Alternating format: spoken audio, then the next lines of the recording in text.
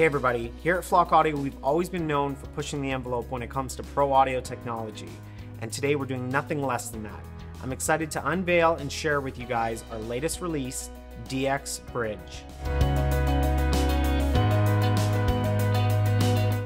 DX Bridge allows you to bridge the gap between your DAW and Session and our PatchApp DX software. This means any routing you've created within PatchApp DX, you can automatically recall it right from your session. So whether you want to recall a routing very quickly right from within your session, or you want to actually store that routing within your session and recall it at a later date upon launch, DX Bridge allows you to do that. Now I'm going to walk you through how to install, set up, and use DX Bridge. By going to flockaudio.com, you can download the latest version of PatchApp DX. Follow the prompts and install the latest version. Once you've installed it, let's show you how to use it. Once installed, I can proceed to launch my Pro Tools session. You can see at the top of my mix window, I have open slots throughout my entire plugin section. I can now choose any open slot and insert DX Bridge as a plugin. Because DX Bridge doesn't process any audio through it when active, I can insert it into any available slot. I'll choose an open slot and select DX Bridge.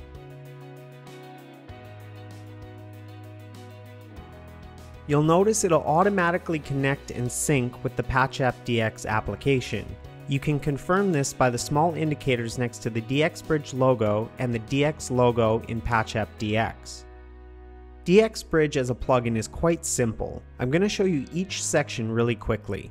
In the upper right hand corner, we have a small indicator which confirms a connection is established between DX Bridge and the PatchApp DX application. Next we have our stored routings menu. This syncs upon connection and retrieves all of our stored routings created in PatchApp DX, followed by Proceed, which sends a command to the PatchApp DX software to recall the routing from DX Bridge. Then we have Cancel, which simply clears any previously recalled routing in the DX Bridge plugin. Now I'll show you how to use the DX Bridge plugin. I'll select Stored Routings and choose Stereo Bus 1 and click Proceed. You'll see it'll instantly recall that specific routing from PatchApp DX.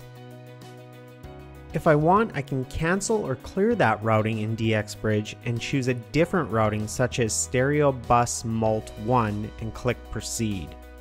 You'll immediately see that it recalls that routing instantly. This makes it so much more efficient when working within your session and needing to recall a routing without accessing PatchApp DX.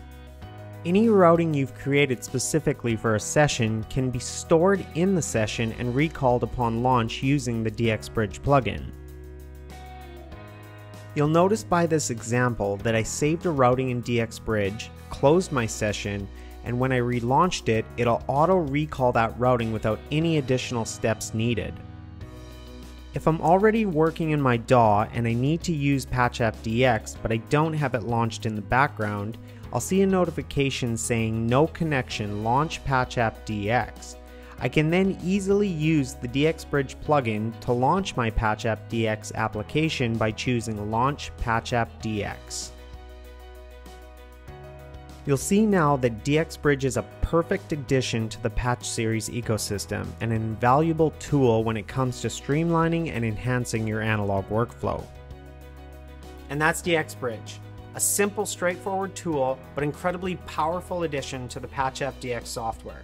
This of course comes free as an update to all DX subscribers and perpetual license holders. We can't wait to see what you'll create, and thank you again for choosing Flock Audio.